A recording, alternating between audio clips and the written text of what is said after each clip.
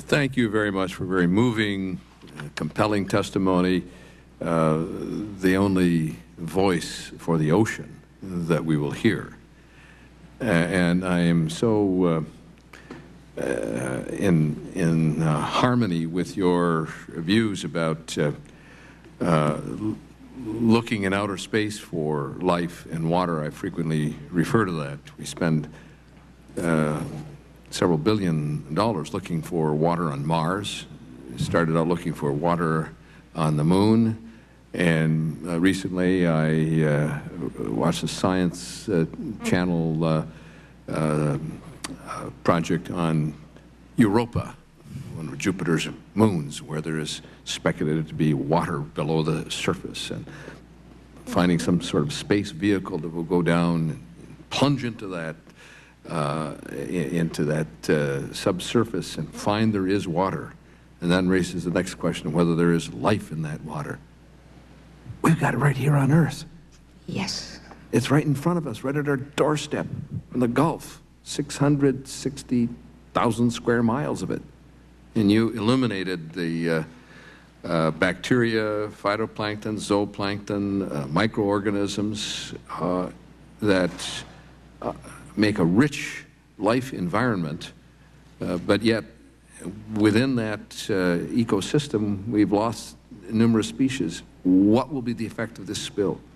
Much of it will be beyond our vision, beyond the human eye, or even ability to detect, as you've so well described it.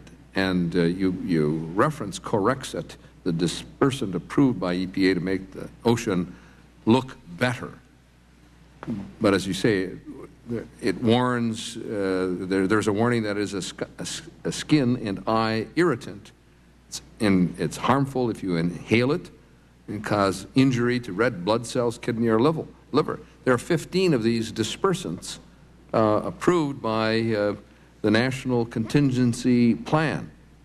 To your best of your knowledge, has any of these dispersants been tested on the flora or fauna of the Gulf waters?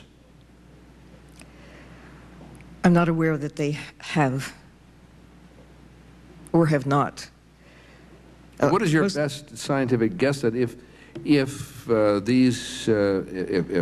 the organisms of those upon which higher life depends are exposed to this material, to this substance rather, what happens to them?